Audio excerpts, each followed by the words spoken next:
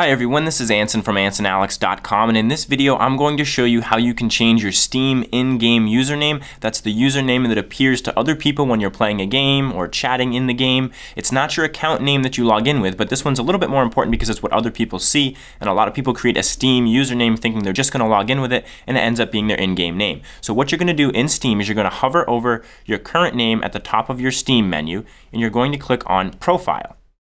Now when your Steam profile loads up, you're going to see your current username up here. If you click on the drop down, you'll see any other usernames you've used.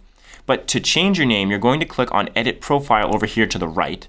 And this screen is going to pop up where you can see your profile name right here. You can change it to whatever you want. We can call it Anson Alex since that's my website. And then at the bottom, you're just going to go ahead and you're going to hit Save Changes. Now, I'm not going to do that right now because I actually like being the Viking here in Steam, but I hope this video was helpful for all of you to change your Steam in-game username. If it was, I would really appreciate a thumbs up here on YouTube. And if you want to see more technology tips and tutorials, remember to subscribe to my YouTube channel. That's all I have for you for now. It's Anson from AnsonAlex.com.